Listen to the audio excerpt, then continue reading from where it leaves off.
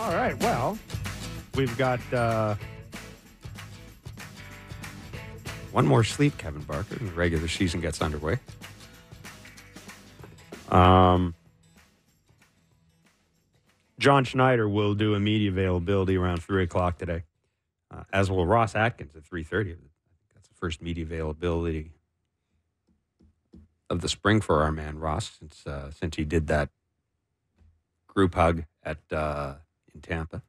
So maybe we'll get a clearer idea as to the composition of the Blue Jays roster. There still appear to be some questions as to the final spot on the roster. And, of course, officially, the ILs kick in tomorrow, et cetera, and the Jays open the regular season against the Tampa Bay Rays tomorrow at the lovely and scenic Tropicana Field. So as we await John Schneider, Kevin, I know we talked a little bit yesterday, and we are going to do our predictions and do some over and unders later on in the show. I know we talked a little bit yesterday about free agency and about Jordan Montgomery still being out there. Jordan Montgomery is now signed with the Arizona Diamondbacks. And one of the things I wanted to ask you, okay, we've talked about how the Jays probably didn't do as much in the offseason as we wanted. I look at the Yankees, obviously getting Juan Soto. Big. Huge. Baltimore, Corbin Burns, they addressed their issues. Got them their opening day started, but they're still, even the Orioles, they're still a little thin in terms of starting pitchers. Tampa Bay kind of did what Tampa Bay does, and Boston doesn't appear to have any pitching. I want to ask you this. Yes, the Jays did not do a lot this offseason. Do you think that the balance of power or the outlook in the AL East changed dramatically at all? I think we both thought the Orioles were going to be the favorite. The Orioles are the Yankees. Not for me. Do you think the balance has changed at all in terms of what we may have anticipated with these? I mean, now that Montgomery's off, because a lot of people thought Boston was slow playing it to get Jordan Montgomery. That clearly wasn't the case. Yeah, I have no idea what Boston's doing. Do you? I don't think the Red Sox know. I actually think they've taken care of their minor league system. They're going to evaluate guys at the major league level. I actually like what Boston is doing, not for this year. They're punted on this year. I mean, I can't put it any other way. They have punted on this year. But given where Baltimore is, given where the Yankees are, if I'm the Red Sox, I'm looking at the division, I'm thinking, okay, Baltimore's going to be good for the next decade. Probably. The Yankees, the Yankees haven't won a World Series in a long time. They spent a lot of money during that time. They've had some of the best players in baseball during that time. The Rays, I still think the Rays take a step back, and I'm sure if you're the Red Sox, you're looking at the Blue Jays and going, in 2 years, this team could be not very good. Mm-hmm. Let's be honest. They're basically losing everybody in 2 years. So I get, unlike a lot of people, I completely get what the Red Sox are doing. Yeah, I guess. I mean, if you're a fan of the Red Sox, you have no idea. I mean, they're so used to winning there in New England that what they've done the last couple of years, I mean, they've been atrocious, and it doesn't look like it's getting any better. Maybe it is. Maybe they have a plan. Maybe the plan will work out sooner than later. Look, you sort of, with the American League East, if Garrett Cole was healthy, you would think, at least for me, I would think they are the front runner to win the American League East to make a serious run. That's me. Yeah. You could argue the Orioles. The Orioles going to take a step back. Like the sophomore thing is a thing, right? Expectations is a big deal when you haven't been through them. Now, again, they're very talented, and they got, talent coming, more talent to help out even more. I think you got the Orioles at the top, and then you would have the Yankees, the Jays, and the Rays in the middle. If you said the Rays were going to finish second, the Blue Jays would finish fourth, the Yankees would finish third. If you said the Yankees were going to finish second, the Rays would finish third, the Blue Jays would finish fourth. Like, you could maneuver those three teams around any way you wanted to maneuver them around. Mm-hmm. I think right now, first place and fifth place is taken care of. It's the three in the middle that there's a lot of unknowns, right? A lot of it's about health. A lot of it's about, the lineups living up to what people think they could live up to. The Rays, do you have any idea? Like, I mean, a lot of that's probably rotation and first health. Year, and, Kevin, I don't know what to make of it. I swear to God, I don't know what to make of the Rays. Can they score runs? Like, what's their plan, right? They always have a plan offensively. Is it trying to hit homers? Is it, stealing more bases this year? There's different rules that they could use to their advantage. Like I'm sure they'll come up with some way to make themselves relevant and give themselves a chance throughout the entire season. But I don't think so. I think it's sort of cut and dry. It wasn't so much if Garrett Cole was healthy. But right now, for me, it is just Corbin Burns and all the talent and a couple of MVP candidates that the Orioles have. It'd be tough not to say that they're the front runners to win the American League East and make a decent run in the playoffs. Could you say that they're going to win the World Series? Not me. I think there's better teams. I think the Astros are better. I think the Phillies are better. There's better teams in the National League for me than the Orioles. So, look, it's going to be. I think there's enough teams at least to make the playoffs fun when it gets here. There was a minor league deal. I didn't say minor league deal. That's not true. There was a 3-team deal made earlier today involving the Marlins, the Yankees, and the Rays. And John Birdie, who, if you remember, was basically a career minor leaguer with the Blue Jays and has really put together a nice career for himself. John Birdie has been traded to the New York Yankees. In return, the Rays are going to get catcher Ben Rortvedt. That this is, of course, all depending on medicals. And there's a couple of prospects Miami's getting as well. One of them is John Cruz from the New York Yankees. And that deal has not yet been finalized. There's also another prospect, Shane Sasaki, who is an outfield prospect. We call him a prospect. He's a minor leaguer in the Rays system. He's going to the Marlins in the deal as well. So it's a minor deal. Ben Rortvedt's a guy that the Yankees had some hope for. They got him from Minnesota, if I'm not mistaken.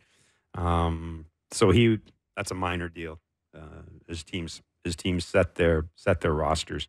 John Birdie, though, I mean, it's an example, man. Yeah, you went to the Marlins. You got an opportunity. Yeah. You take advantage Pay of that your opportunity. Dues, take advantage of your opportunity. Yeah, I don't know if it's paying dues or not. I mean, you get an opportunity. You didn't really know what he would turn out to be. Again, you got to have playing time. And when you don't get playing time, you're not allowed to show what you can do. And you got to have a little longer leash. Mm-hmm. And, fortunately, he got to go to the Marlins and get that, made some offensive adjustments, right? He's ambushing some pitches. He can pull the ball in the air. He can hit a home run occasionally. I mean, he can do some things defensively. Like, it's a nice little lad. So, yeah, this is what you do, right? If you're a team that's had some injuries and are trying to sort of finalize the edges of your team to make it better, to just, it's those couple of games. American League East, I told you, those three teams are bunched together. You could say, you could make an argument for all three of those teams. If we're putting the Orioles at the top, the other three teams and the Red Sox at the bottom, the three teams, it would take maybe one little move, one win in April to put that team ahead of the other two teams. So it's interesting.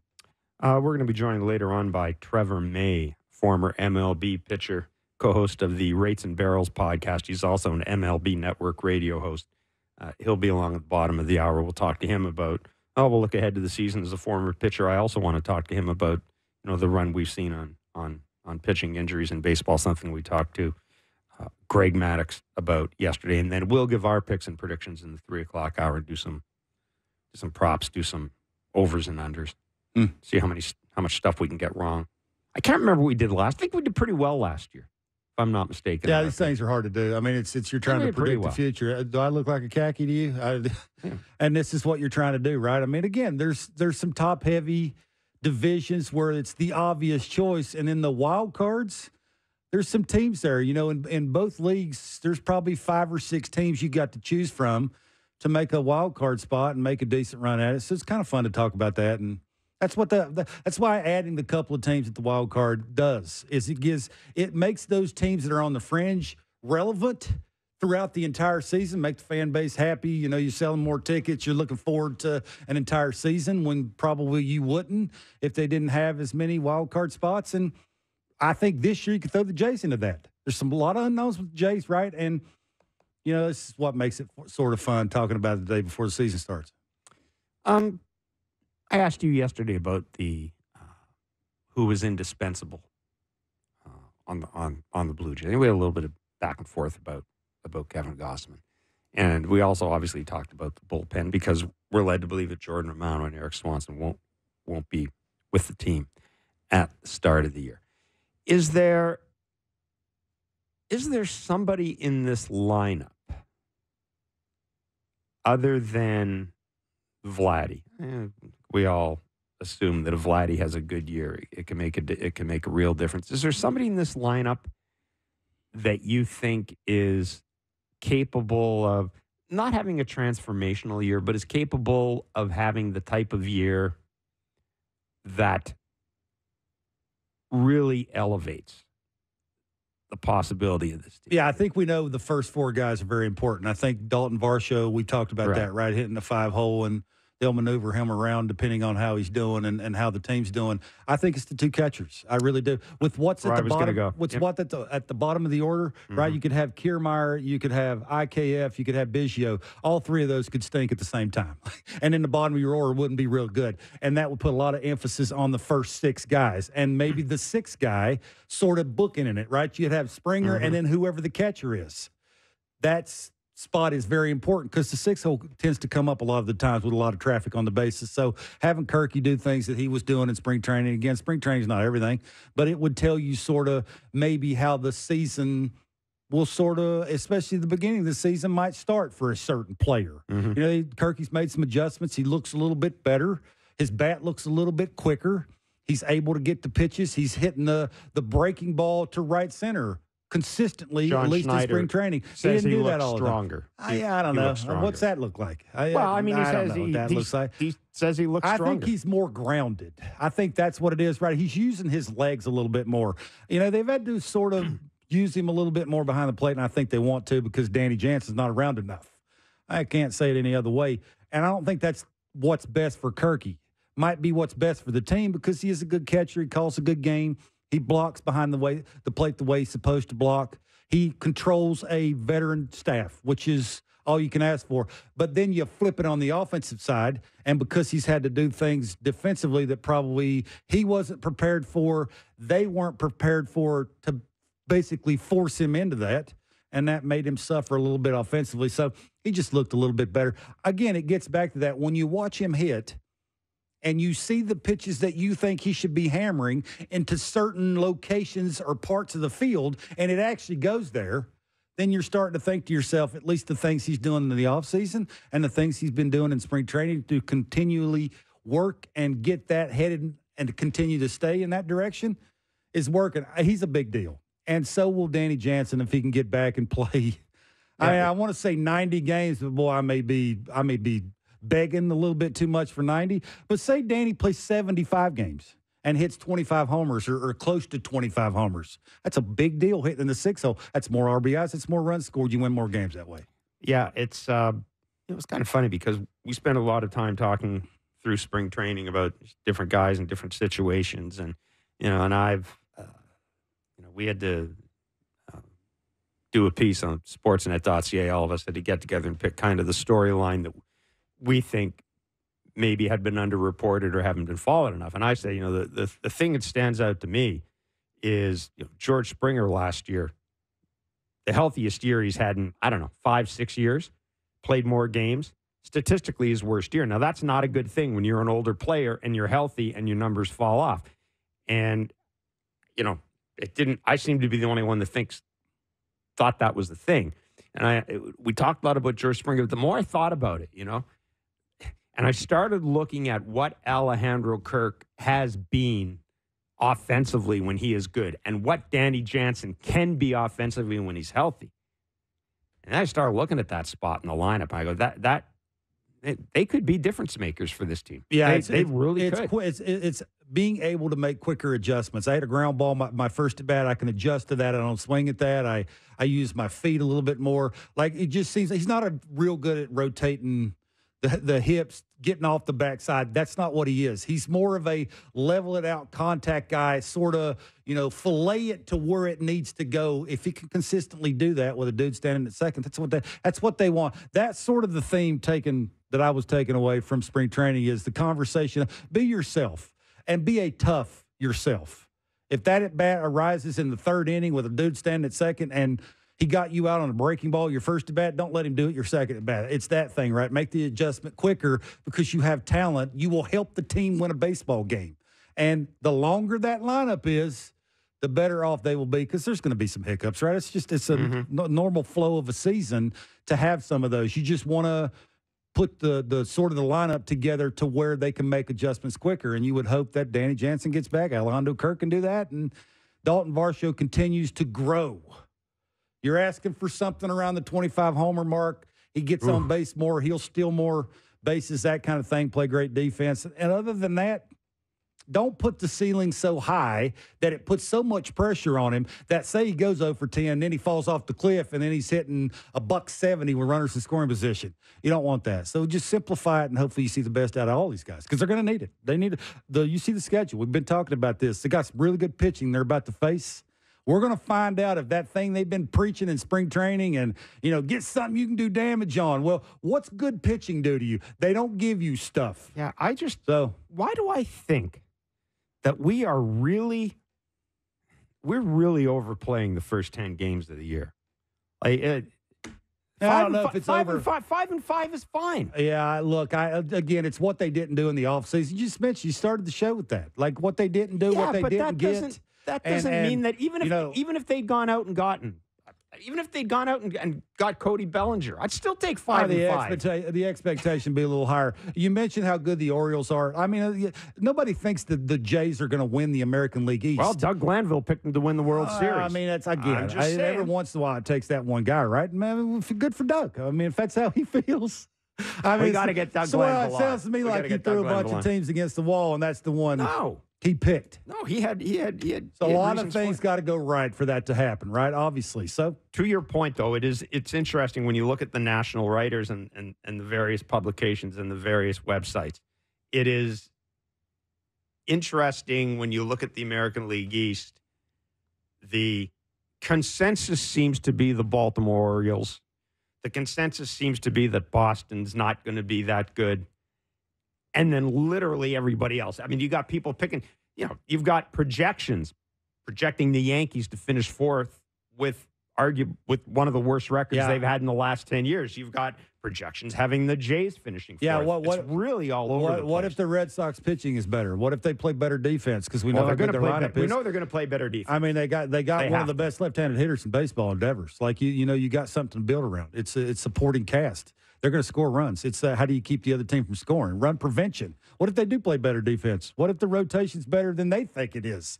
And then all of a sudden now you got more competition in the American League East. This is the point why you need to get off to a good start. 5-5 for me. I would think a lot of Jays fans are rolling their eyes to that. I know I will be. 5-5 ain't going to be again. Wow. There it is. Wow. And then you come home and you're facing the Mariners, who might arguably have the best rotation in baseball. No, they don't. Not now. They don't. Well, because Woo's missed. You didn't really know what you were going to get anyway. But the first four guys, I mean, that's bringing it. Again, it's about consistently doing what you can do to your fullest. Is there a team? They do that? Is there a team you think they can beat this year? Because you're frightened of the Rays. You're frightened of the Astros. You're frightened of the Yankees, and you're frightened of the Mariners. No, there's only one team. Well, there's a couple of teams in the American League. I mean, the Rangers are really good. The Yankees are really good, even without Garrett Cole.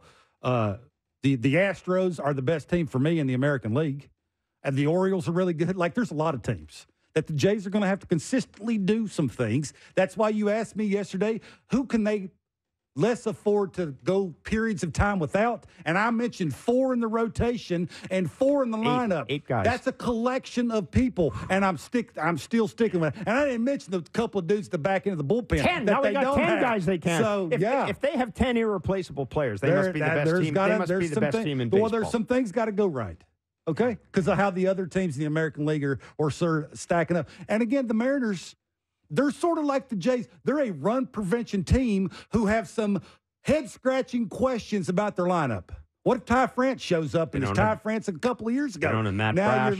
Your lineup's a little different. They don't have. I'm saying, the window's open there for you to play good consistently. If you're going to get beat, have the other team beat you. Don't beat yourself. If they do that because they have talent, they should be okay. if they can consistently look like Vladdy getting picked off at second, that's what you remember last year at the end of the season, right? That's One of the all things I most remember. fans remember is him getting picked off. I also remember Stay away Kikuchi from coming that. into the bullpen. That didn't help either. Anyhow, yeah, I don't know. If they come back 5-5, I'm certainly. Well, the season's not over, but I would still like to I would like to see them translating on the field against good teams on the road with wins. 5-5 just tells me it's the same old Blue Jays offensively.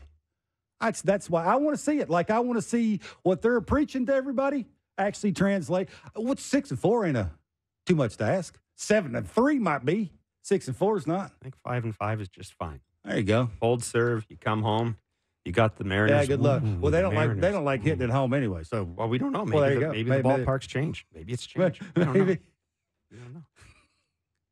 I'm sorry. I just every time everything I read, everything I hear is the guy get off the hot start. Well, no crap, Sherlock. Everybody needs to get off. You know what's good? 9-1 is good. Okay, it's great to get off to a hot start. But we're really hanging a lot in these 10 the games. Braves and the Dodgers could afford to get off to slow starts. You're telling me in the American League East that the Blue Jays, and the way the American League is, and probably you're going to have to win 89 games to make the playoffs, that you could get off to a slow start? Yeah, it'd be tough. If they're a bunch, And the way we're hearing behind the scenes that the clubhouse, how we fix it? Like, it's fixed now. So I've been told. But that's the thing, right? Is you just fingers crossed hope that everything sort of comes together and they throw in strike one, be efficient, run the bases the way you're supposed to run them, and get an occasional big-time hit.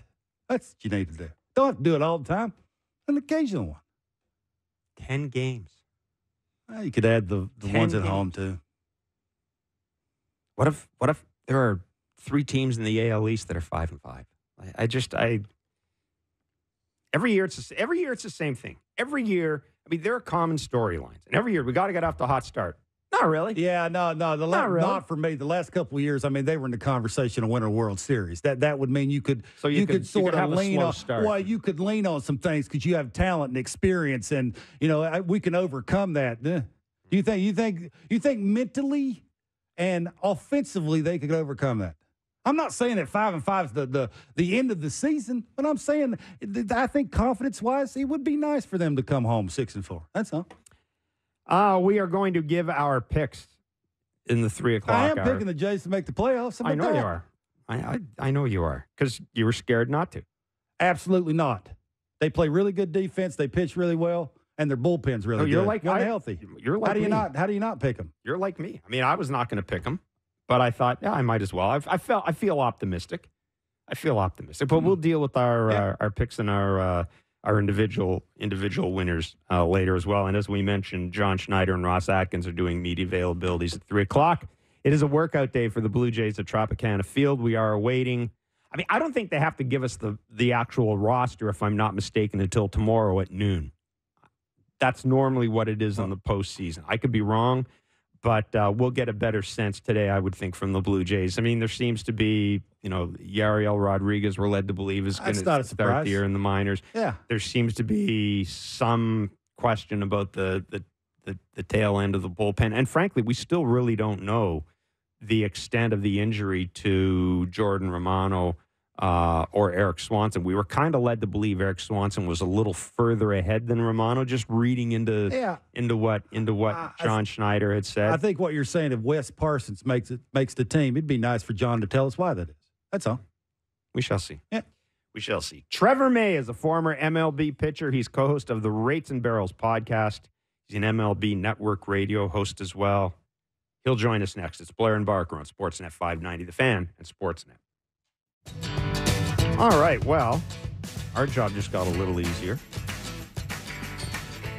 We are going to be carrying John Schneider and Ross Atkins media availability live from Tropicana Field at 3 o'clock.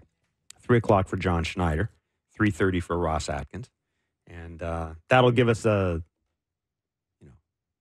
better idea, hopefully, of the final composition of the roster in addition to getting. I guess the thing we're kind of waiting on right now is what did Kevin Gossman say yesterday? we haven't heard anything. Nothing's leaked out or anything. But I guess that's kind of the one outstanding thing, Kevin, Yeah, I in guess. terms of health. Yeah. Look, that's first and foremost, I believe. I just wonder how they're going to handle the last two spots in the bullpen. I mean, we've heard Parsons, which does that make any sense? I mean, they're worried about innings. I would assume that would be the case. That's why I'm interested in hearing. I would assume whoever's there will be asking that. The first question is, how you figuring out who's going to start and who will help you the most to begin the season. Those last two spots in the pen. So yeah, those two spots and Gosman's a big deal. And when is he pitching? Yeah. Yeah. No, that is the big question, and we will find out. I said 3:00 we'll carry the manager's availability live from Tropicana Field, and 3:30 Ross Atkins media availability live from Tropicana Field. Let's go to Trevor May. He's a former MLB pitcher. He's co-host of the Rates and Barrels podcast, MLB Network radio host. You can follow him on Twitter at I am Trevor May. Trevor, thanks for joining us today. How you doing? I'm good. Thanks for having me, guys. Appreciate it. Want to get some of your takes on your picks on the divisions and individual awards. I saw your YouTube picks.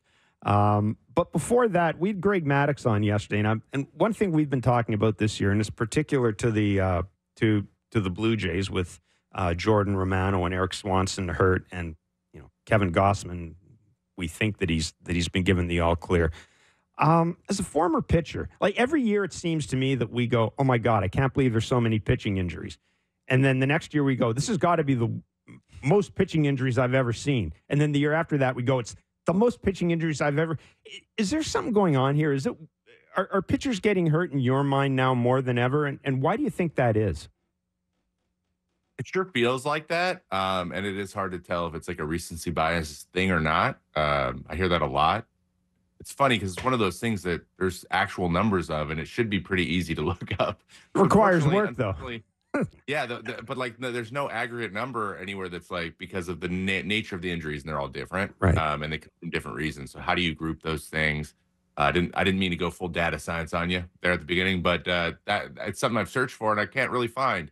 But I'd say that's not unfounded for sure. There's definitely something going on. It's actually a guy who made a great point about it and made some valid arguments was, Chris Bassett. Talking about guys trying to throw as hard as they can, and that's being incentivized. Our game is always been incentivized to get good at certain things. A lot of that is driven by, free agency or what's going to keep you in the big leagues or what's going to get you there. And depends on where you are in your career and how you prioritize what you're trying to get better at. But lately it's because of the way science and technologies come along, is we know a lot about how you make your pitches move the most and how to throw the hardest. And if you're not doing that, everyone else is doing that. So if you're not doing that, you're not doing everything you can to have the best career you can. And that's just a non-starter for a professional athlete. Yeah. So I think we're seeing guys just taking the chances. Like chances are being taken that maybe weren't being taken in the past because the payoff could be potentially huge. It has always kind of surprised me that we've come so far in analytics. I don't want to get into an analytics debate here at all, but we've come so far in analytics, and you hit on something that I don't think fans and even some members of the media keep in mind. Guys do this. Guys want to get paid for what they do. And I look at the arbitration system where basically you're using old school stats to convince people. And it just strikes me as odd that we use analytics for everything, but when it comes time to determine how much money Kevin Barker or Trevor May are going to get paid in arbitration, we're going back to the old numbers for the most part. For the most part, we're going back to the old numbers. I don't know if that's ever going to change. Yeah, I don't think it will either. You got to remember though, now we're talking directly about where we are at basically the end of a journey where there's going to be money given at the end, and you're right there. Yeah. And when that happens, we use a lot of. I could talk a lot about arbitration, how silly it is in a lot of ways. Please do. Yeah. There's a lot of it's a goofy system, and at the end of the day, it's someone's making a decision that a lot of times isn't very well read on baseball. They're a professional lawyer or an arbitrator, so it's that by itself. Like if we're arguing stats and the person that is supposed to make the decision doesn't understand stats, what are we doing here? And that happens more often than not, frankly. So it comes down to this: what stats fit your argument best? So we're seeing a lot of players making the analytics arguments and then teams making the non-analytics arguments, unless the analytics were worse, and then the team suddenly cares about the analytics. So if we're coming down to negotiating pay, it's less about the actual nuts and bolts of the arguments being made and just how you make them. And that's just kind of how law works. Mm-hmm. So it's silly, but I don't know if that's going to change in any really meaningful way. I think slowly over time, it's just like anything else. You got to set precedents. So as soon as a team accepts some number as something that matters, then suddenly now other teams in the future are going to have to do that. Like that argument's valid now. And that's just how the system works. But it's turned into this. It's just always going to be behind the game and how on-field decisions are made. It's going to be a few years behind because the team wants to pay less money and the player usually wants more money. So whatever gets you to that end goal the best in an arbitrator's eyes is the way to go. And I don't think that's the best way to manage these things. So arbitration is a little bit silly in that way. You're totally right. Trevor, we had Greg Maddux on yesterday, and he was talking about he wants to throw just hard enough. And it got me thinking about opening day and you know, how you sort of work into a season. You want to stay healthy all season, right? You don't want to blow it all out the first week of the season. And I was fortunate enough to make a team out of spring training. The heart rate goes up. It's just different, right? When you're standing on the line and you've made a team out of spring training, it's harder to control everything around you, right? It's part of it, how you sort of go about trying to do that. How long did it take you to sort of just fall into, I got to make a good pitch here. I don't want to overthrow. You know, there's a lot of things that could come into that. Weather, hitters not ready. You know, you could sort of get them out easier early in the season than you could, say, middle of the season, late in the season, right? Everybody's sort of trying to get their feet wet and that kind of thing. How hard is that to do as a pitcher, knowing that, you know, this time of the year you could get away with a hanging breaking ball, or you could get away with a missing, trying to go up and maybe leave one down the middle? Is that tough to do this early in the season?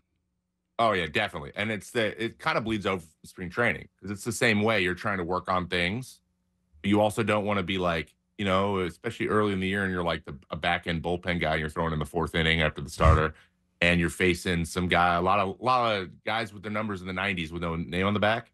Yep. It's hard to like. First of all, I couldn't like game plan at all, which is a big part. Like I want to know a little bit. So not knowing anything about a guy is just like a foreign thing to me. So then I had to be like, okay, now what am I working on? And how should I just only throw sliders? Because I want to work on throwing it in the zone and then moving it out of the zone. Like I had to have something specifically like that. And then one day, now you can't just do that. You have to get the guy out. You have to. It doesn't matter how you do it.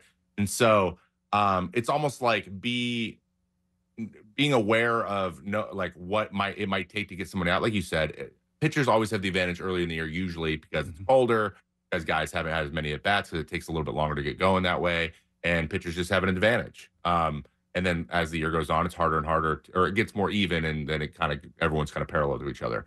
And so you have to find, you got to like take it with a grain of salt and analyze yourself only and not the results, and then that will help you the best. That's very, very, very hard to do because it's, especially when you're young, you don't have much experience. It's exciting because you're being successful. But how many times have we seen a young guy come up first April, crush it, and then suddenly wheels fall off and they can't find those wheels again? It happens really, really often.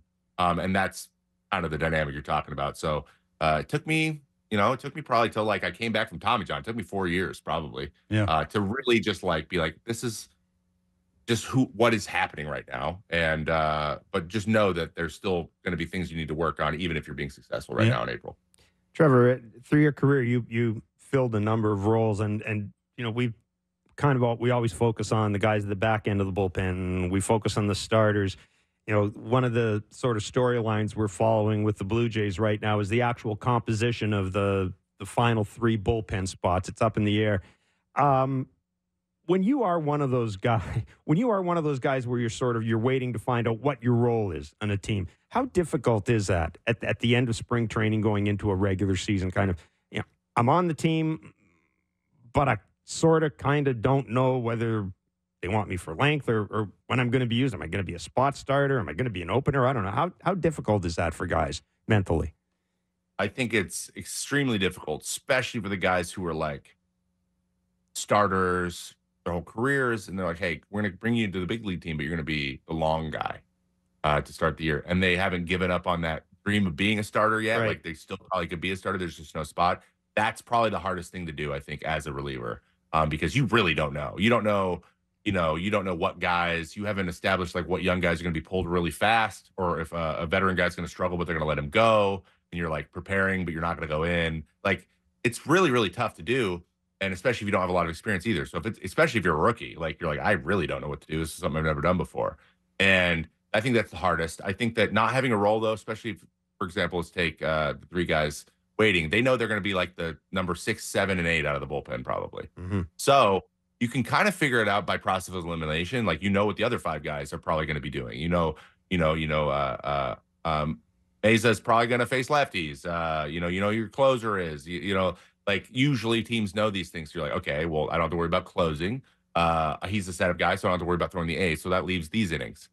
And I'm probably those guys. I might be the guy that throws when we're behind because they don't really know. That's where you start. You usually start there. That's the dirty job. Right. The innings eater. We're behind. Just keep us kind of close, please. But if you struggle, it's okay to struggle. It's more okay to struggle now than in other bigger spots. And that's kind of how I did it. I was like, okay, these guys have these roles, so I'm probably in one of the other ones, and then just got to play it by ear for a couple weeks and see where you're at, especially in April because there's no starter throwing more than 5, at least for the first rotation through. And so relievers throw a lot at the beginning too. So it's pretty easy to figure it out, actually. It gets easier because a lot of relievers are throwing for pretty much every team, and you can establish yourself that way. But yeah, I would say that swing role is far and away the hardest thing to do. Trevor, with teams on the bubble like the Blue Jays, me and Jeff had a mini argument about he thinks 5-5 on a road trip's okay. I think because of the way offensively they looked last year, the rumblings of, it's a different approach, swing at what you can do damage on. And then if you say that and then you go on the road and you go 5-5, it sort of sends that sort of same old Blue Jays, right? Offensively, they're going to have to grind out an entire season, but 6-4 just feels different. Do you think that's the case? Like, am I overthinking this, that the first 10 games of the season really don't mean anything? If they're 500, that's okay. They'll move on and they'll figure it out from there. Or 6-4 would be a great thing, and you could gain momentum from that. I'll be honest, I'm a little bit more in your direction. Nice. I think just the mindset of maybe the fan base and the people watching. Yeah. 6-4 is way more different than 5-5, especially with how the season ended last year. Especially with there was a lot of like, if we could just do this one thing, like we could separate ourselves a little bit, and that just never happened. Or some injury would happen, or another starter would go down. And you'd have 2 starting pitchers at that point. Like, geez, we were so close. We'd have a really good road trip and then come home and go like 3-6. And you're like, well, that's undone, and we're 500 again. So I think that starting strong, especially on the road, especially in a 3-city, it's a 3-city trip. I'm not actually, I don't know what the schedule is, but if they start on a 3-city trip to start the year, and you can go 6-4, that's a tough trip to start the year with. If you can do 6-4 there, you should feel really good about that, especially if you come back with the team intact and everyone, for the most part, everyone's feeling good, and you can go smoothly into that home opener. I think that's a big deal for not only the fan base, actually the team too. You feel good about it because that's a big step, no matter when it is in the season. If you do it well at the beginning of the year, I think that's a hopeful thing for how the rest of the year might. So, right, Jeff, I'll wave the white flag on that one. I'll wave the white flag. So I saw that you picked, I think you picked Gunnar Henderson as World Series MVP, would suggest to me that you think the Baltimore Orioles are going to win the American League. And you're certainly not the only person to make that pick. How do you see the East shaping up right now? When I made that video, by the way, guys, if you ever want to make a YouTube video making predictions for a season, just do it one day, because if you wait for information, it's the hardest thing on the planet to do. So make sure you record it in one day and then release it the next day, because things change so fast. Yeah. That was a nightmare. So I made that video. I had the Orioles taken first. This was right after they signed, or they traded for Burns. Right. So I thought they were missing their true ace. Bradish is great, but he doesn't have the experience that they have. Arms. I think that's pretty clear. But they didn't have the guy, and he's the guy now. Now they have a guy. The game one Garrett Cole, game one, like whoever it is in their division, because everyone's got an ace. You want him matched up. So I think that changed him a little bit. They got such good young talent. I'm just a huge fan of like Adley Rushman. I think that kid is going to be a Buster Posey type leader, and he just has it all. So like they're just an impressive team after playing them last year too. There's just not a lot of holes in that lineup. So I had them taken first, but I also am a believer that Rodon he flips the coin again, and he has another Rodon year. I think he's going to be much, much, much better, much more valuable than he was last year. But this was before Garrett Cole went down, so I had the Yankees hanging around with him. Mm-hmm. I don't know if that's the case now. I think it's a lot closer in the middle three teams. With the Rays, with you guys, and with the Yankees. It's like a three-sided coin for me a little bit at this point. Maybe with the advantage going to the Yankees there, and you never know with the Rays. They got rid of Glass now, but they seem to just like appear constantly with that team. Like you could just give me a list of guys I've never heard of. I'm like, well, they're probably all good. Yeah, that's right. That guy's in the bullpen. I bet you he's got a great slider. Yeah. There's probably a really good chance.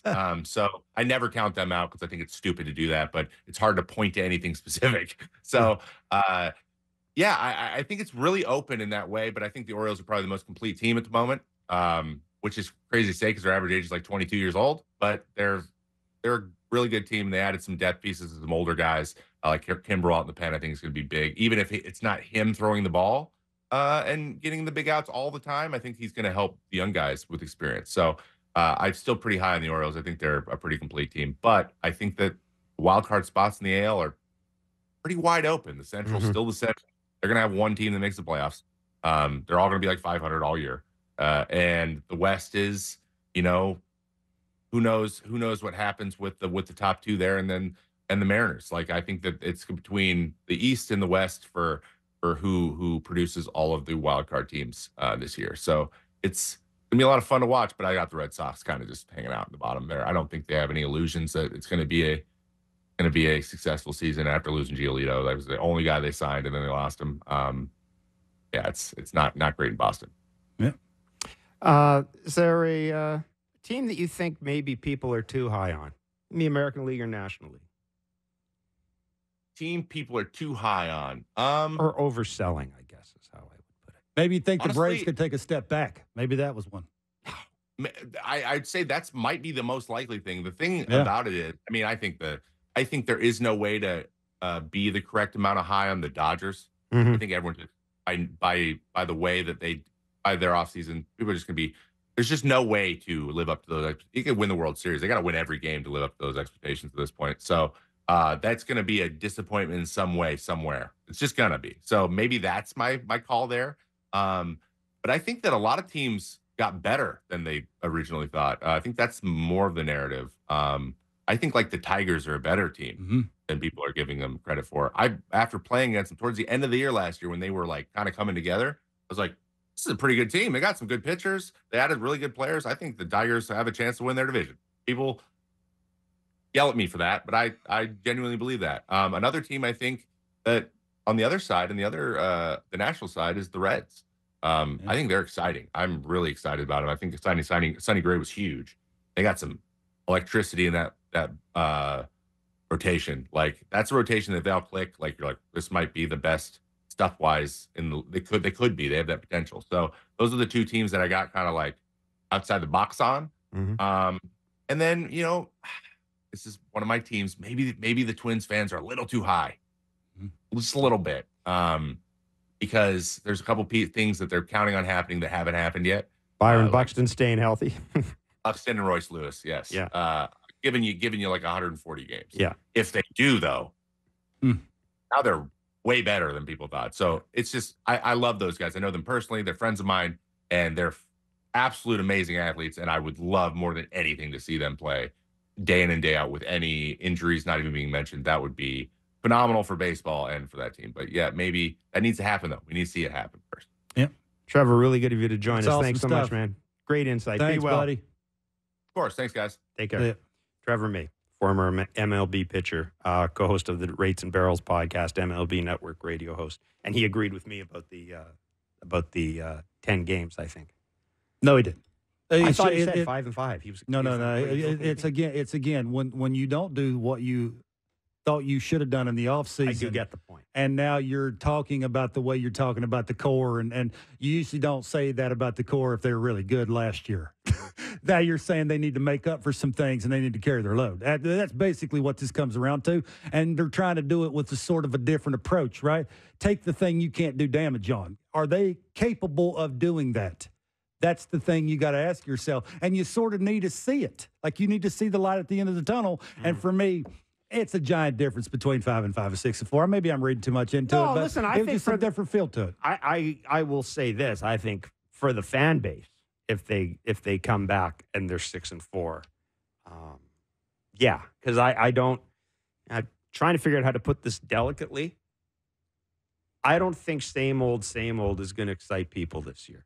I don't think 5 and 5, 500. Yeah, quite a the Blue few. Jays. What you're saying is that quite a few 3 and 13s with runners in scoring position ain't going to do it, right? Bingo. You need to see better of that. Bingo. So yeah, that's all. Like I know it's only one game, but you just sort of need to see the step forward. And I just think it would be easier for fans of the Jays not to sort of say on the bubble of flip-flopping like the Mariners and the Blue Jays all of a sudden after 10 games. I'm not saying that would happen. I think it's going to be that type of year, yeah, though. absolutely. I'm sure it will really be do. because they're sort of the same kind of team. But I think that's what makes it fun. That's why you tune in to watch baseball is there's sort of a lot of teams that have the same problem. It's just which team can fix it quicker and maintain it an entire season, and ultimately will be the end, because most of the teams are smart enough with their khakis to figure out run prevention and who they're using in the right spot of the pin and with power and that thing. It's the offensive side. So hopefully they figure it out, and it's more fun if more teams are in it.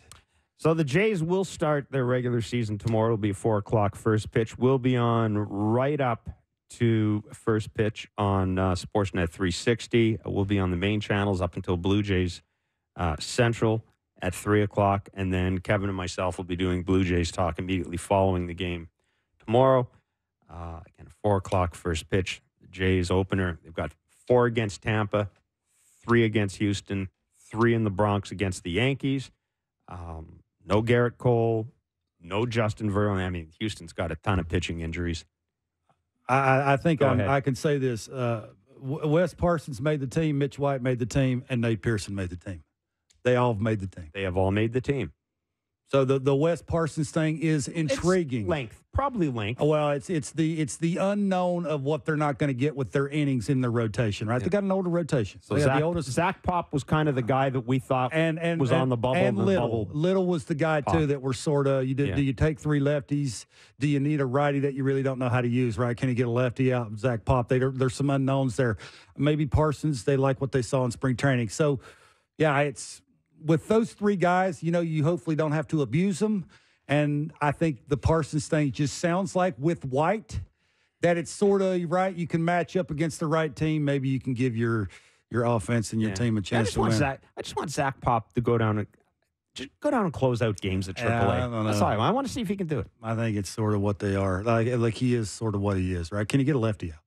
Yeah. That's all I care about. Anyhow, so we haven't seen it. We will be joining John Schneider's news conference at 3 o'clock. He is doing his media availability at Tropicana Field, and we'll get a sense from John at that point, obviously, on where the roster sits. Ross Atkins will be along at 3:30. It'll be his first media availability, I believe, first full media availability in a while. So we'll look forward to that. That'll be at 3. What? Why are you looking at me like that? Because you gave me that. You gave me the stink eye. We'll do that from Bo or Vladdy. We'll do that at stop it. We'll do that at 3:30. Can I say that? You just see. You know what? You just. You're welcome. And we will make our picks. You were thinking it. I just said it. That's all. Be quiet. And we will make our picks and predictions. Don't go anywhere. Because you never know what the hell can happen here, and you sure don't know what's going to be said. It's Blair and Barker on Sportsnet 590, The Fat at Sportsnet.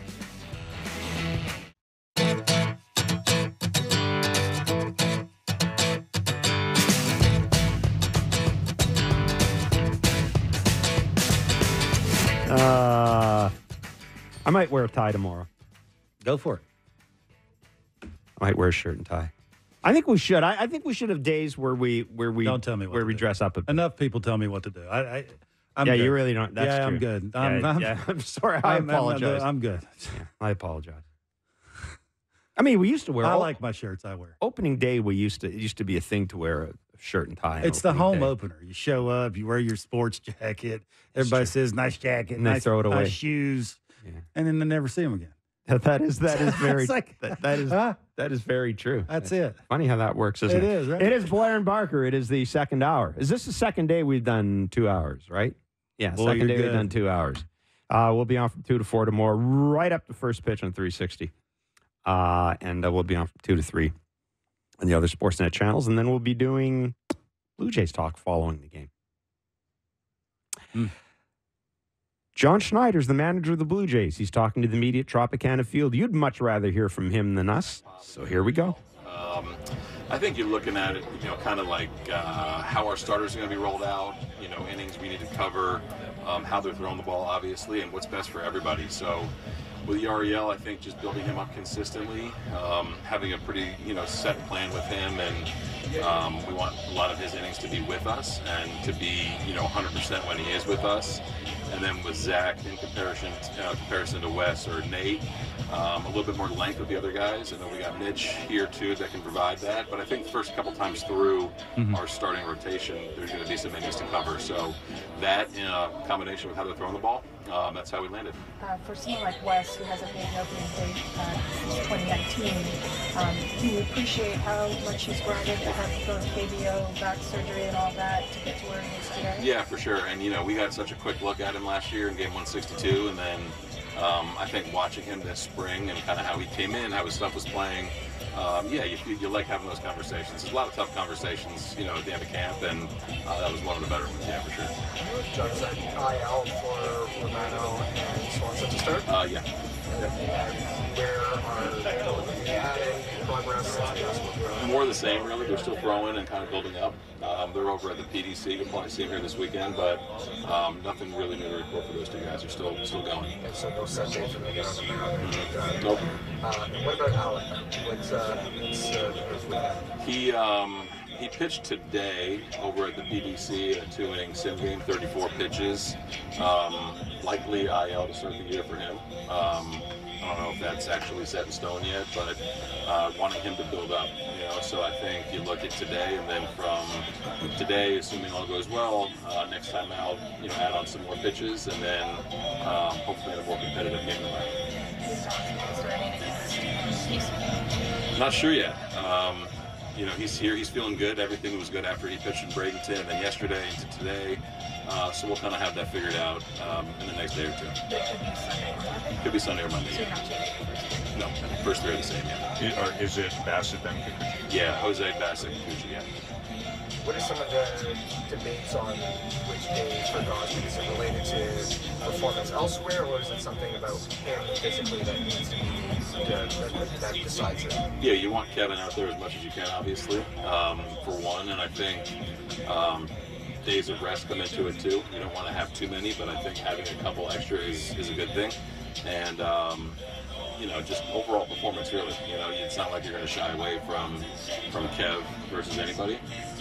But if we can line him up, the best possible way for him, and then include, a good matchup versus a division opponent, that's really important. I feel you dodged one with him a little bit, and that, really that's a starter too from away from being full on. Yeah, happy with the way it's gone for sure. The last couple of weeks with him, and knowing that there was nothing really wrong, the whole time was really comforting, and seeing him kind of progress the last 10 days has been really good. Yeah, we were holding our breath for a while. What about your lineup? Have you decided on the lineup, and what went into the decisions for the lineup? Yeah, pretty set on the lineup. I think you're trying to just put guys in spots where they're not going to have to change who they are and what makes them great, and hopefully make it a little bit tougher for opposing teams or starters to match up against.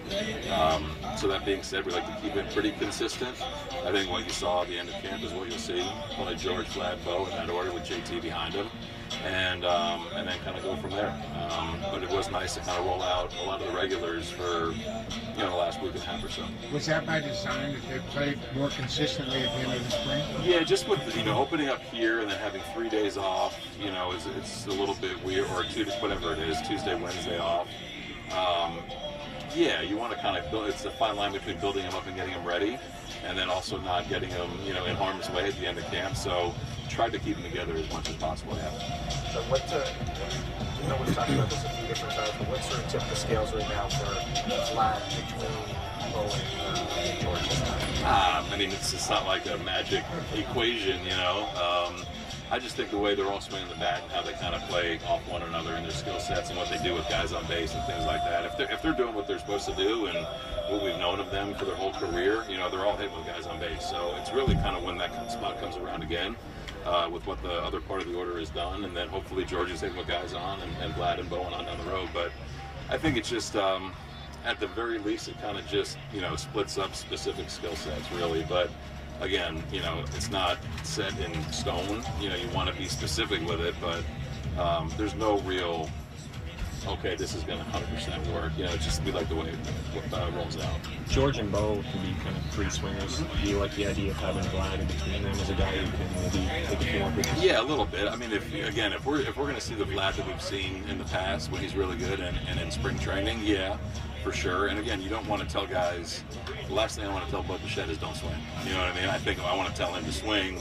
I don't want there to be guys on base. So a lot of it is just trying to find, your best players at the plate when they're really good. And I think Bo is really good.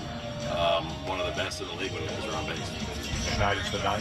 Go ahead. I was saying about being a Vlad in spring.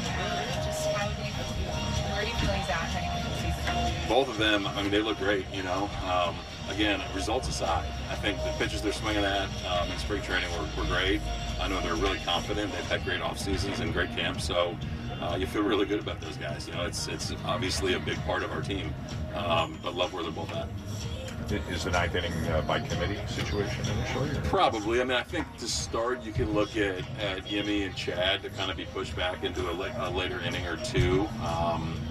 And then, Cabrera, Mays kind of after that.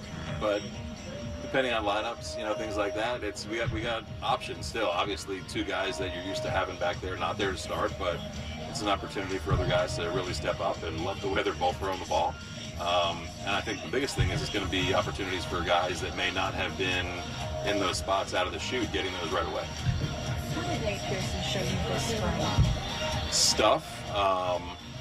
Stuff was there, which was a big thing for him, not kind of hit or miss with his stuff. Velo was there, slider was there, and executed at a better level. I know last year we talked about 2 out of the first 3 pitches for strikes, and for the most part, we saw a lot of that this year. Biggest difference with Nate is just his mentality, understanding that he needs to take another step forward. Adding a split, I think, will help him against left-handed hitters. And, I love where his mentality is right now, to where, okay, it's time for me to really go and use my ability and stay up here.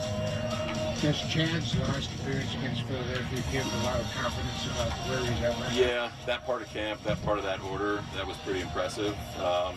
Again, I've been saying that, quietly, a full year of Chad Green it kind of goes under the radar. He's been really, really, really good for his whole career in really big spots. So that was really cool to see, and it was pretty good timing. It was, we got some good outings that day between that and then Kev the next day. So it was good to see that. He was also really strong at the end of last season.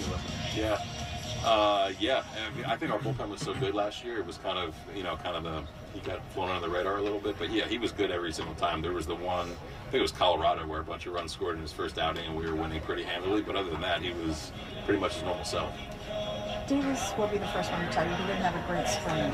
So how much of what he did last season really factored into the decision because you knew what he could do for this club? Yeah, you're looking at the whole body of work with a lot of guys. Some guys it's performance-driven in camp, but with Schneider, he knows what he can do. I think our team knows what he can do, and the league knows what he can do. So it really comes down to remembering that and then seeing how he fits with the rest of our roster, which is a pretty damn good fit. All right. Well, we suggested there would be news. There is indeed news. That is John Schneider, manager of the Toronto Blue Jays, speaking at Tropicana Field. Ross Atkins will address the media. pardon me, Ross Atkins will address the media at 3:30, and we will carry that live as well. We'll get to our picks in a minute. Kevin, just touching on what John Schneider just told the media, Wes Parsons, Nate Pearson, they get the final 2 spots in the bullpen. Clearly some concern, some unknown with Kevin Gossman. John Schneider not ready to commit to Kevin Gossman starting in Houston. We had suggested perhaps you start him in the Bronx against a division opponent. I think it's they don't really know about Game 4. That's what it is. If he doesn't pitch Game 4, when will he pitch? Right. And he mentioned about the division opponent. Yeah. Right. So you might, if he doesn't pitch Game 4, you might skip Houston to come to the Yankees because they were 21-31 last year in the division. They can't make for me this year. They can't make the playoffs if that doesn't get better. And quite frankly, Kevin Gossman and Minute Maid Park. They don't like each other. They don't like each other. No. So that was interesting, at least. So nothing definite in Kevin Gossman. Certainly no reason to be concerned right now. I think it's just simply a matter of how it falls into place. So therefore, Wes Parsons, because I know we were looking at this. Okay, Wes Parsons, Mitch White, aren't they kind of the same thing? But clearly the Jays are worried about innings. So there you are. I don't know if this surprises me. I guess not. It looks very much as if the top 4 is going to be Springer, Guerrero, Bichette, Justin Turner. Towards the end of spring training, we saw Bo in the number 3 spot. And Bo has said, I just want consistency. Bo likes a consistent spot. I'm okay with it. I'm a little surprised it wasn't something we saw right from the get-go in spring training. Maybe it doesn't matter. Maybe it doesn't matter. But, Kevin, your thoughts on that? Yeah, I think it's how Springer looked in spring training. I think it's how Vladdy looked in spring training. I think how they know Bo will be in the regular season. And then I think they know that Turner can drive dudes in. You're trying to maximize everybody's talent. You're trying to get the best out of those 4 dudes you can possibly get to maximize how many wins you have at the end of the season. I love it. And they're not married to it. I love that too. They might be married to the 1 spot and the 4 spot unless you got, again, against some really good pitching and you want to move Bo to the cleanup spot and you want to move Turner around. Like you can do some things. I think who's leading off, if he's healthy and Springer looks like he can pull a fastball, he'll be leading off most of the time. I know for a fact that Vladdy loves hitting in the 2-hole. He just feels comfortable there. Like it's, and it's that, again, breaking up the free swingers. All right. There's a lot of the times there is 2 pitch, 2 outs a lot. What does Vladdy do? And I'm not sure mentally Vladdy's capable of doing that. I mean, no offense to Vladdy. I just don't think he is. It's just working the counts and how do you have a quality at bat without getting a hit with 2 outs already on 2 pitches. You want to break that up a little bit. There's nothing wrong with that. And again, it gets back to who would you rather have up a lot of the times with dudes on base? Right now, and I think that, again, a lot of the smart people are telling them, put Bo in that spot and he'll come up a lot of the times that way, right? It's sort of the 3-hole, the 6-hole, and sometimes the cleanup spot, right? Depending on who's where and how many times the guy's getting on base. You got to love it. And with the injuries to Eric Swanson and Jordan Romano, not really any clarification on that yet. I really expect that. I would think we'll probably learn tomorrow that they're both in the IL. John Schneider pretty clear. Jimmy Garcia, who we talked about this yesterday, he had second highest velo in camp this year. Jimmy Garcia and Chad Green will handle the back end of the bullpen. That's experience. Yeah. My guess is Chad Green gets the first shot at it in Tampa. It's matchup. Matchup driven. You're right. Crazy. You're right. You're right. If 2 lefties are coming up, you may want to be careful how you use the slider and those kind of things. So I'm sure it'll be matchup driven. All right. Well, it's that time where we drag Kevin Barker off the fence, where he's spent the last 2 days. Who's the most irreplaceable player in the team? I don't know. The entire rotation and the back end of the bullpen and the top 4, they're all irreplaceable. We're going to force Kevin Barker off the fence. And we're going to do our picks for the year. Are you ready, Barker? Are you ready? This is almost like spring training. It's the worst time of the year. It's not. It really is. 1, nobody remembers.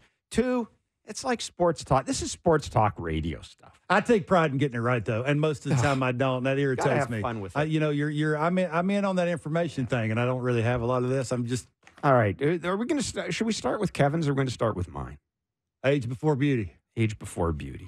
Beauty before age. Our picks for the American League. We need a drum roll here. I don't really have one. You don't have a drum roll? Not really.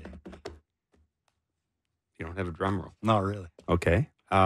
We will do our American League picks then, Mr. Barker. You start with yours? You want me to do all three of them, or you want me to start with the American League East? I'd do the American League East. Well, I think it's obvious, right?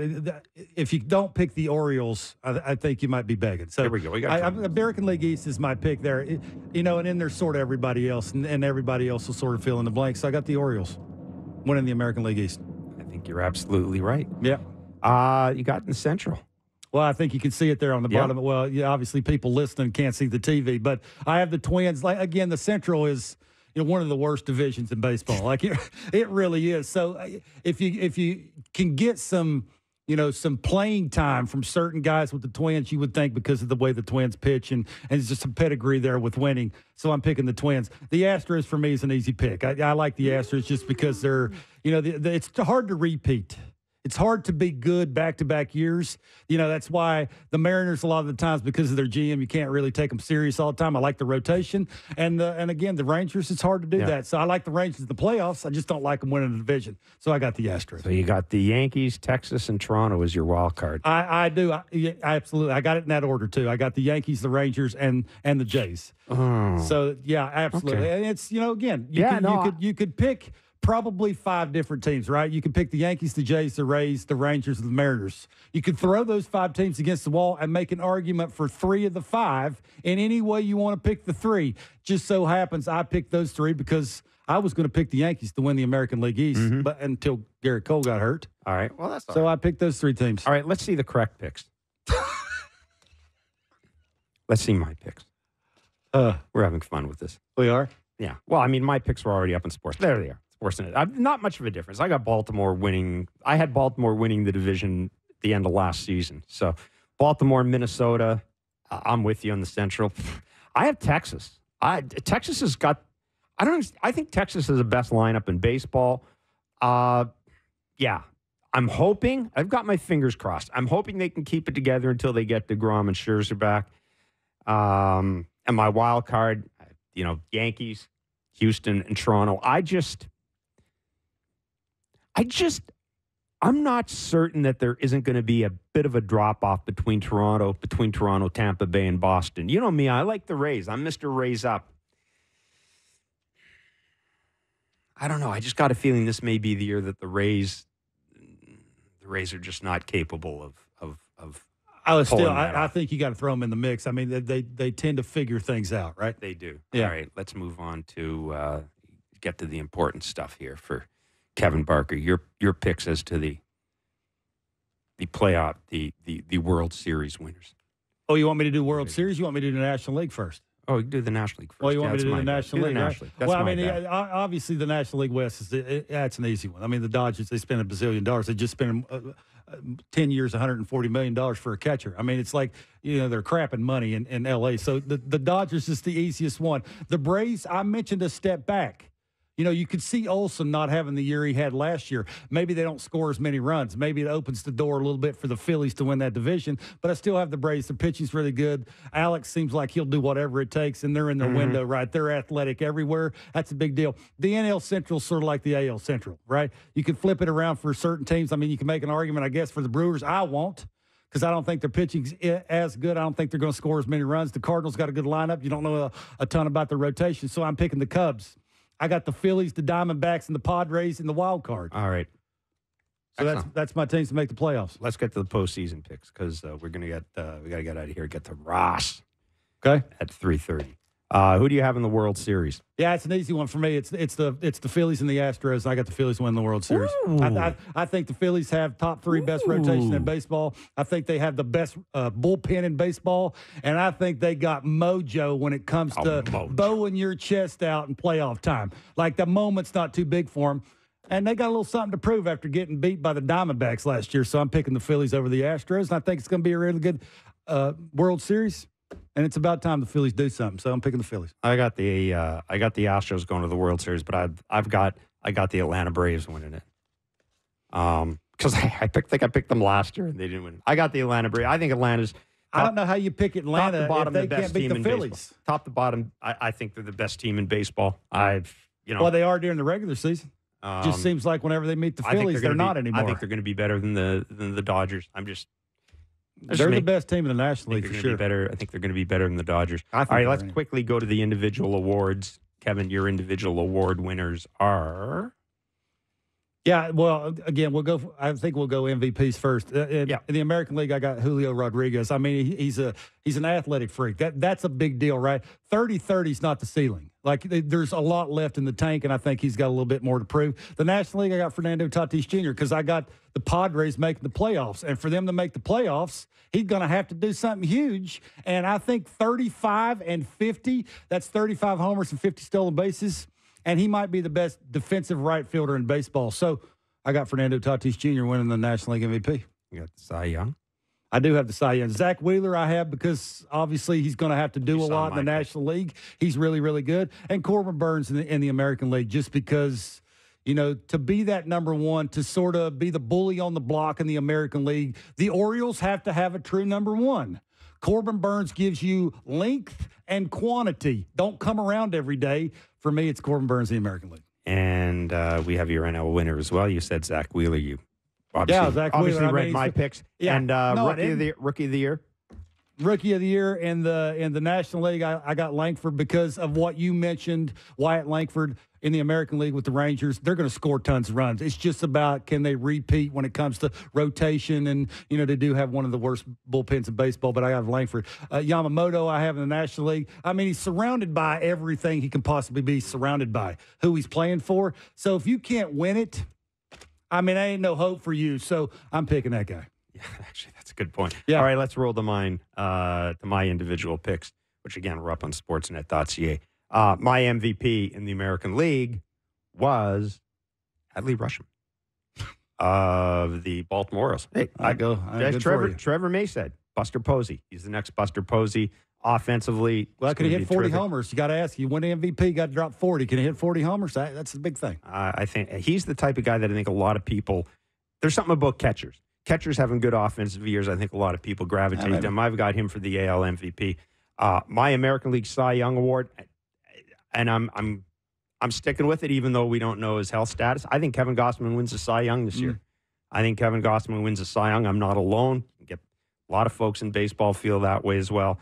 I just think he's poised to have a really good year. Somebody's got to be special, to your point, for the Blue Jays to make the playoffs. Why not be Kevin Gausman? And, of course, as you said yesterday, you agreed with me. He's the most irreplaceable person on the team. Not true.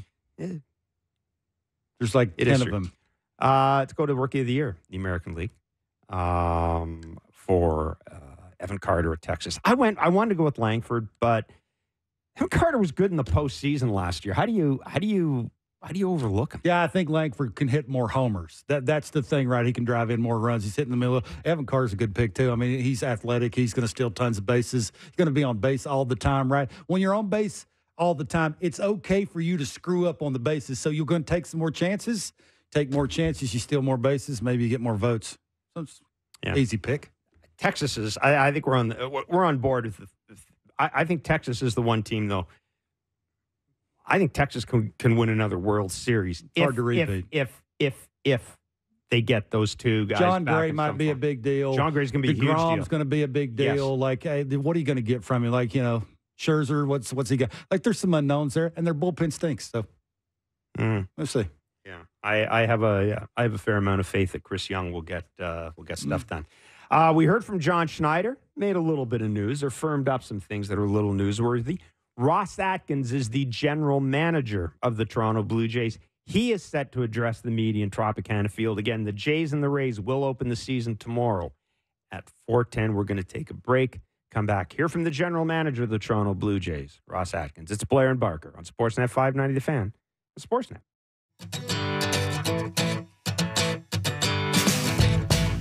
All right.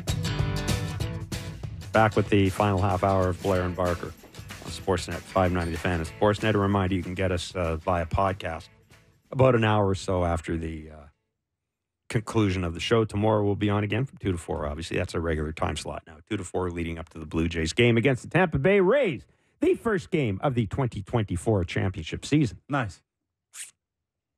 6-4 start. That's all you're looking Oh, for. yeah, because you don't want to come back 5-5. Ooh. I can hear the boos at the Rogers Center if the 5-5 Blue Jays come back. What if they're 4 and Ooh. 6? 10 games. 10 games. Like we got to move beyond that. Okay. It's short-term thinking. Take a longer-term view of it, Kevin. Take a step back and take a longer-term view of it. Speaking of a longer-term view, here's the general manager of the Toronto Blue Jays, Ross Atkins. I don't know if that makes sense. Prior to acquiring? Yeah. A little bit of both. Yeah, I mean, it's been a very lengthy process led by Ryan Middleman and Andrew Tinish. Hidi Sato as well has been really, really involved and very helpful in understanding everything we could about the player. The person was not as easy to learn as much about for some obvious reasons, but they did an incredible job of getting to know the teammate, the toughness, the resilience, and the biggest challenge for us was projecting the starter in him, and his confidence and faith in that was a big part of the equation. His desire to do so and our willingness to explore that was a big part of the acquisition. Right. So I think he also identified with the organization and city, was really excited about the culture of the team and the city and country. So he's been awesome. I think then moving forward to spring training, not exactly sure this was a part of your question, but a big thing for us is giving him every chance to be a starter, moving forward, short-term and long-term, while considering him as a relief option for us currently and in the short term. But the fact he didn't pitch much at all last year, is it kind of a fine line? He'd love to do this and we'd love to do this, but we don't know if it's the best idea right away. Yeah, I think it'll look a lot like Bowden did last year. Right. So, the innings will be controlled early so that we're not spending a lot of bullets in AAA ideally, and hopefully he's a weapon for us here, and a person, not just a weapon, that can contribute to the Blue Jays as well. Yeah. Ross, at this point, what do you know about what Romano and Swanson are dealing with and how long they might take to return? Yeah, I was with them both this morning. They both look great. They're recovering well. They feel strong. Barring no setbacks, I think this could be a minimal stint. A little bit different with Swanee because he didn't have as much of a workload built into spring training as Jordan did, but we're hopeful that it could be a very short stint and we could see them certainly within the month, but that's barring no setbacks. And in the bullpen, you're leaning on that depth a little bit now, rotation with Bowden. What do you feel about the next wave beyond that and how you're set up, if any more is needed?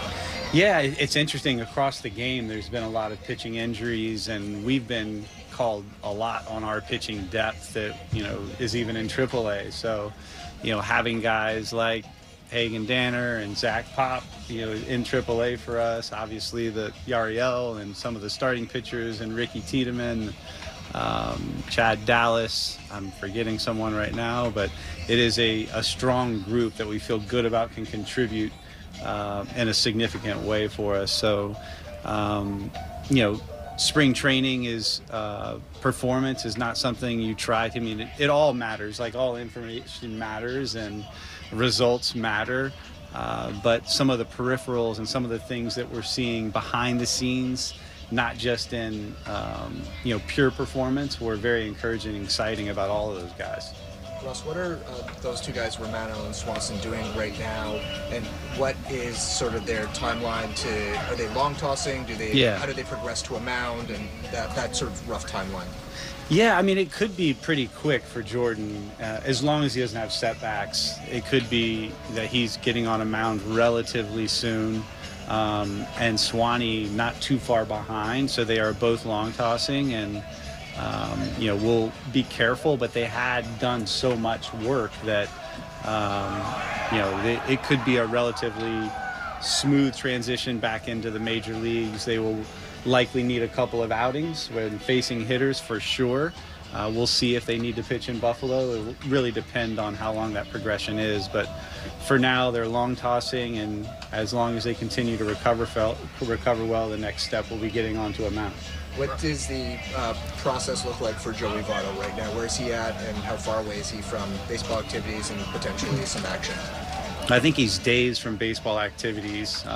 He still feels a little bit of tightness in his ankle, but then he'll want to get into essentially having a full spring training and getting that workload built up on his legs and on his swing so that he can recover and bounce back and be ready on a daily basis.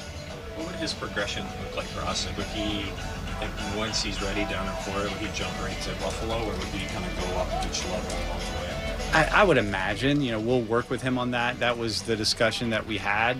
He's obviously extremely open-minded. I'm sure you've all picked up on that from his interactions, and he wants to make sure, most importantly, that he's at an elite level and not just at a level where he's participating or contributing. So I think he'll be, and we will be, very mindful of giving him every chance to do that. So the most likely scenario would be sometime essentially building up a spring training and extended, and then moving to Buffalo at some point. And he doesn't have a firm timeline on that, and we'll connect on a weekly basis, and obviously we'll connect on a daily basis as an organization, but he and Schneider and I will connect weekly to see how we can support him and help him.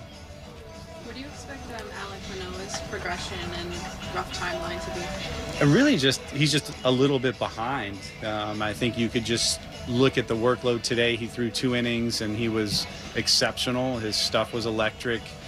He's moving really well. His mindset's incredible. Then the next step would be to go 3 innings and then 4, and then you're starting to talk about him being available. So I know, similar to what I was just saying, he's going to want to exhaust that time and make sure he gets the most out of it to make himself a candidate for us. Ross, from what you've seen of the offense this spring, what's your level of confidence its ability to produce runs in a better way this season? Yeah, it's been really encouraging. The early results have been great. The dialogue, the preparation has been consistently in a really strong place, and the individualized dialogue, the individualized discussion that Donnie and Guillermo and Matt and Hunter are having with all of our hitters is seemingly been very effective and received really well, and then the early results have been very good. So we obviously believe in this group and are really excited to see what it means in terms of run scoring this year. What are your expectations for this team this year? To compete and ultimately to contend for a World Series. Ross, with Vladdy, is there anything specific that you can point to that gives you the most optimism, or something you see that's different this year or improved? I think the biggest thing with Vladdy is his track record and his history of having such a knack to have elite contact and hit the ball very hard. So we've continued to see that his whole career and are really encouraged by his at-bats in spring training. Everything about his peripherals were really exciting. So I think the most encouraging thing is the things that he's feeling and saying and articulating. And then just on Ricky Tiedemann quickly as well. How do you balance last few stages of development and contributing here? What does that timeline look like? Yeah, we'll see. He's, it's still early in his career. He clearly can handle a lot, and it's exciting to think about him contributing at this level, and I'm certain he will. But there's still an opportunity for him to, with his skill set, to dominate AAA hitters. And we don't need to see that for him to be someone that's coming here, but I think getting to a level where his fastball command and then the slider usage and changeup usage are at levels that he can do different things to different lineups, because he has so much potential that it's really important for us to help him maximize that time down there. Ross, how did the guardrails on his workload this season impact how you may want to use him here? If he came here, would you consider him for different roles, or does he need to be in every 5th day so he can continue his progression as a starter? How do you look at the kind of the plan for him and his relative to his usage and potential contributions here? Yeah, I mean, as a starter. So we're just viewing him as a starter. That we would never eliminate anything. That if we had the need and there was a certain point in the season where it didn't negatively impact long-term him being a starter, certainly could consider that. But he'll be on a regular starting turn, and we're not concerned about the workload this year. So even though he's kind of been like he could go wire to wire and not have to be protected very much. You know, I mean, you always you want to be mindful of how big increases are, but as we've talked about a lot over our time here, every individual is different. Every time of the season, every aspect of their development and their path is different. So we just want to use all the information, not just the guardrails that we will have. We will have some thresholds that are more important than others, but I think it's in our opinion, just putting a firm end based on innings is there's a better way to handle that. What the stress was on the innings, what the number of pitches were, how he's recovering each outing, what the trend is with all of his stuff. So we'll use all that information to make sure he's in a safe place. You mentioned your expectation for the team is to compete. How is it better equipped to do so than last year?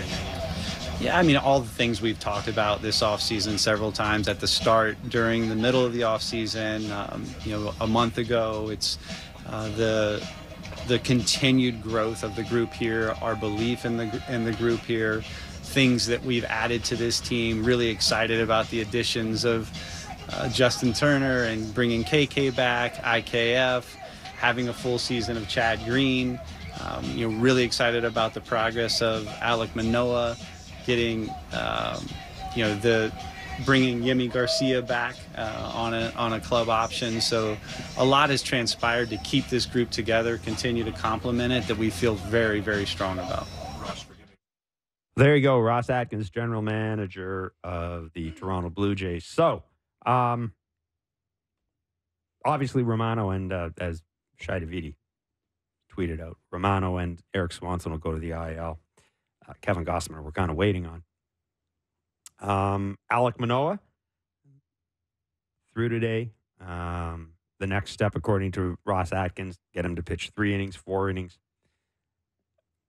I don't know. The Joey Votto stuff I found puzzling. Yeah. Ross Atkins saying that Joey Votto needs a full spring training, and then they will go from there. Does that mean that he needs 3 weeks or a month? Let's hope not. I don't know. But the one thing Ross said, and I went back and looked, is something that Joey Votto said. Joey Votto did say when he came here, he said, I'm coming here to be elite. I'm not coming here to be. I don't think Joey Votto plans on being a guy who's going to hit 205 with 3 home runs. And I think Joey Votto wants to get himself in a position where he can come up and contribute. I get that. And Romano and Swanson, puzzling there. Yeah, the Swanson thing's not. I mean, he didn't have a spring training, really. With family things that were going on. But my point that makes sense. But my point is, a couple of days ago, we were told that he was actually closer to being able to ramp up than Jordan Romano. I mean, I just guess we'll have to wait and see with those guys. I mean, that's probably the obvious answer that you're supposed to give when you're a GM is there's some unknowns there. You don't want to back yourself into a corner and say something that's not going to take place, right? You don't want to get fans' hopes up, and it's just better to say how did he put it? Within the month? Within a month, I thought he said. That's a long time. I mean, if they're gone for the entire month of April, that's going to be hard to make up for. There's only so many Wes Parsons and Mitch Whites and all the Apparently there's a ton of Wes Parsons and Mitch Whites out there because. Well, I mean, I know one's stealing the curveball grip off the other one, and maybe they're going to be better, and it's going to work out. They're going to give everybody 3 innings. And, look, this just brings it full circle right back around to the offense. It really does. When you're – basically the reason why they made the playoffs last year was because of their pitching.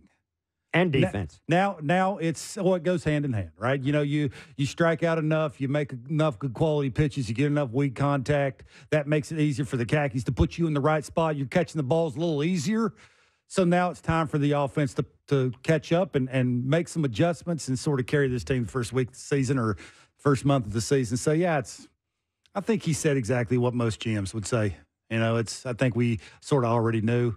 I mean, that was the word when I was down there about Alek Manoah is, I will say this, we make fun and poke fun about, I'm in the best shape of my career. He was in the best shape. He was in good shape. Like, it was unbelievable. Like, he is done things in the offseason to make himself a better pitcher, and hopefully he can come, because they're a better team with him starting, so they can use other guys in positions to not have to, force it, I guess, calling guys up from AAA that you really don't want to make a lot of outings. And hopefully they can do that and come and throw a lot of strikes and get a lot of people out. Yeah, it does appear as if, kind of the takeaway from today's media availability, both with John Schneider and Ross Atkins, is just me.